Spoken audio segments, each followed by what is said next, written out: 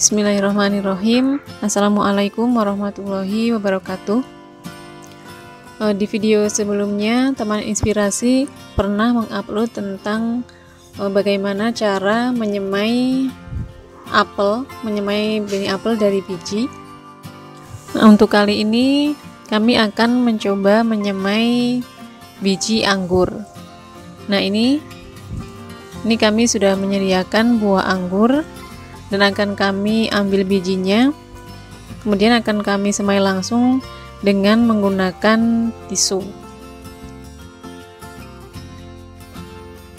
Sebenarnya ada beberapa cara untuk menyemai biji dari buah-buahan, seperti salah satu contohnya dengan mengeringkan terlebih dahulu, menjemur biji, semisal biji anggur, dijemur terlebih dahulu, dikeringkan. Ini tujuannya untuk mengurangi masa dormansi dari biji buah yang akan kita semai. Kemudian setelah itu bisa langsung ditanam di media tanam, bisa langsung disemai di media tanam. Nah, untuk kali ini teman inspirasi akan langsung mengambil biji dari buah anggur ini untuk kita semai dengan menggunakan tisu.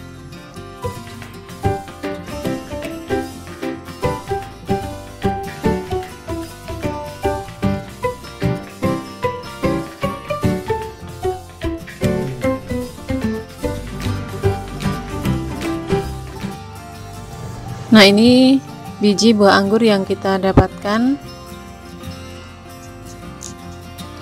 Kemudian langkah selanjutnya, ini kami akan membungkus biji-biji anggur ini dengan menggunakan tisu. Kemudian akan kami masukkan dengan menggunakan gelas kaca, karena kami akan melakukan beberapa persemaian pada beberapa buah. Jadi untuk menghemat tempat. Nah, kita tata seperti ini agar lebih terlihat lebih rapi dan juga lebih mudah dalam pengambilan kecambah nantinya.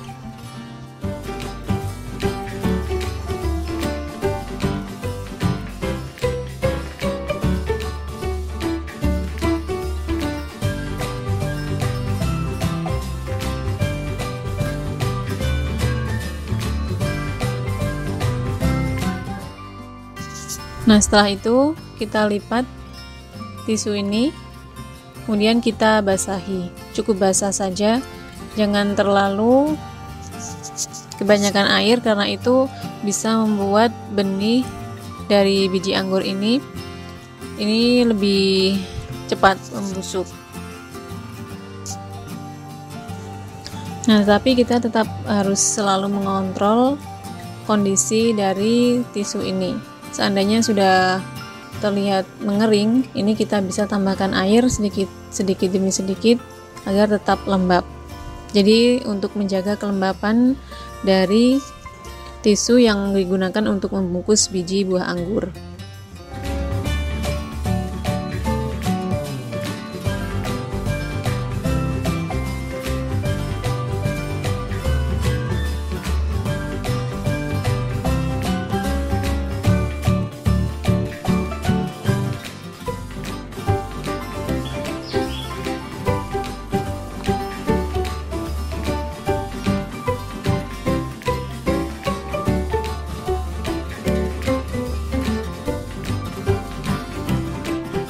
Dengan menggunakan temperatur ideal untuk proses stratifikasi dan suhu yang stabil, ini antara 1 sampai 3 derajat Celcius.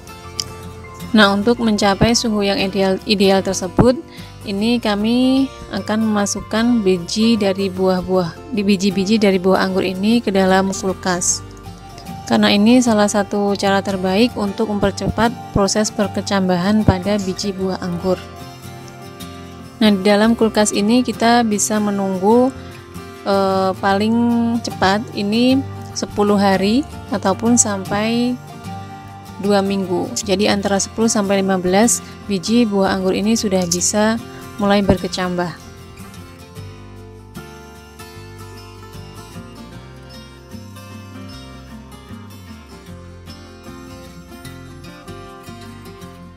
Nah, tanaman anggur yang masih muda ini memerlukan sinar matahari 7-8 jam setiap hari. Jadi untuk tanaman anggur yang masih muda ini kami tempatkan di teras atau di balkon sehingga bisa tersinari matahari saat pagi dan hanya saat pagi dan sore. Nah, ini sekarang kami akan memindahkan biji dari buah anggur yang sudah berkecambah. Ini ada beberapa yang sudah panjang-panjang, sudah terlihat dari luar. Nah, untuk kali ini kami praktek menggunakan tisu untuk menyemai. Sebenarnya ada beberapa cara untuk menyemai tidak menggunakan tisu, yakni langsung dengan menggunakan media tanam, misalnya tanah. Nah, ini karena ada tunas yang sudah panjang-panjang, maka harus segera kami pindahkan ke media tanam. Ini kami menggunakan cup seperti biasa kami gunakan untuk menyemai. Ini harus hati-hati ya, karena cambahnya sudah ada yang panjang-panjang, takutnya patah.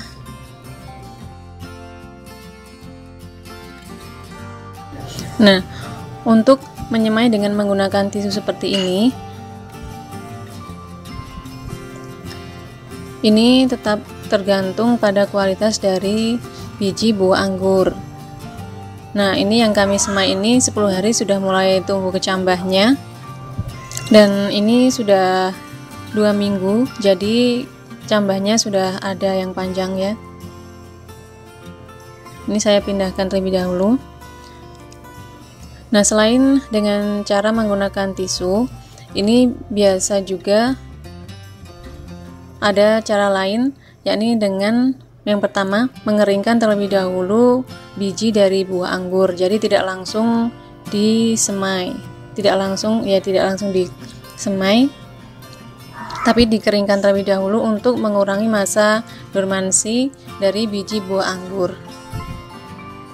Kemudian baru disemai langsung ke media tanam.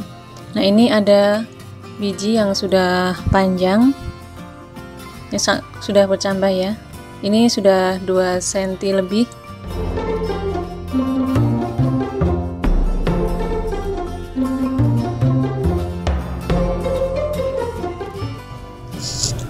Dan yang ini ada juga satu cambah yang sudah sangat panjang. Di sini bisa teman-teman lihat, ini kecambahnya masih menempel pada biji buah anggur. Nah, pada biji buah anggur ini kan ada 2 bagian, ada kulit luar dan kulit dalam.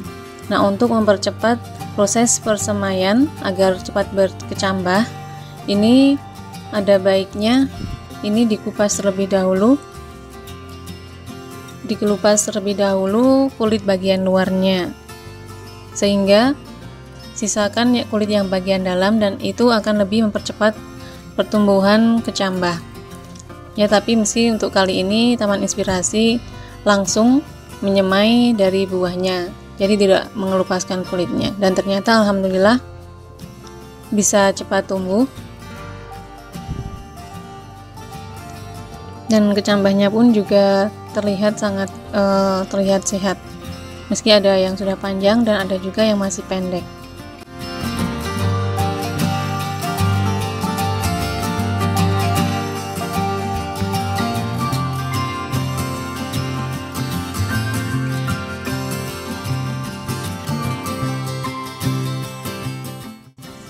Nah, ini cambah-cambah yang lain.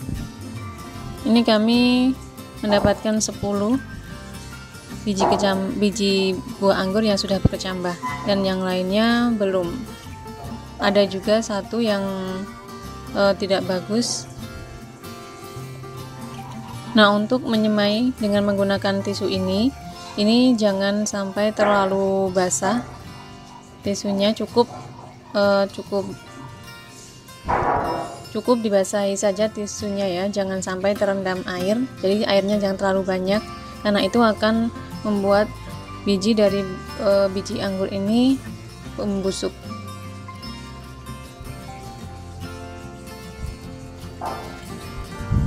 Jadi memang benar banyak yang mengatakan susah untuk menyemai biji anggur. Memang seperti itu, tapi itu tetap juga tergantung pada kualitas dari buah anggur.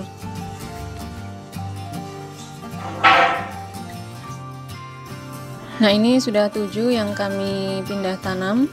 Ini masih ada 3 yang cabangnya masih kecil-kecil.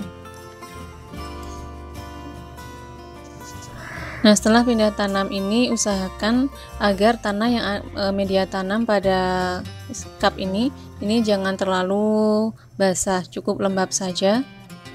Karena kalau terlalu basah ini bisa membuat kecambah dari biji anggur ini membusuk. Dan jangan lupa tetap ini ditempatkan di tempat yang teduh, jangan langsung terkena sinar matahari. Nah, untuk perawatannya lagi kita cukup menyemprotkan air dengan spray agar membuat permukaan dari tanah ini tetap selalu lembab. Seandainya sudah terlihat kering, jadi jangan disiram terlalu banyak sampai nanti cambah dari biji buah anggur ini sudah kira-kira setinggi 5 atau sampai 10. Ini baru kita berikan perlakuan yang berbeda. Nah, teman-teman, ini tanaman anggurnya sudah lebih besar. Nih ya, ini yang masih kecil, ini pertumbuhannya lebih lambat. Nah, ini sudah mulai lebih besar. Ini sudah ada berapa daun? Sudah ada 5 daun. Ini yang sudah lebih besar lagi. Nah, untuk perawatannya agar tanaman persemaian anggur ini bisa tumbuh lebih bagus, kan ini kami taruh di teras lantai 2 ya, tapi beda rumah. Jadi bisa setiap pagi ini kita ditaruh tempat yang lebih panas. Karena di sini ini ya, di teras ini hanya mendapatkan sinar matahari yang sebentar saja.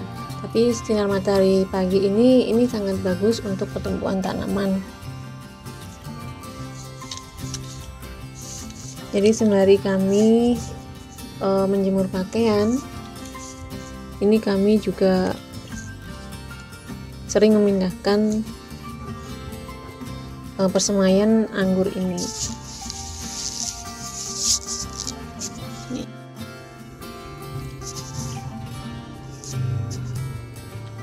Nah, teman-teman, sekarang saya akan memindahkan tanaman anggur ini agar tanaman anggur ini bisa berkembang lebih cepat. Ya, ini yang paling besar saya pindahkan terlebih dahulu.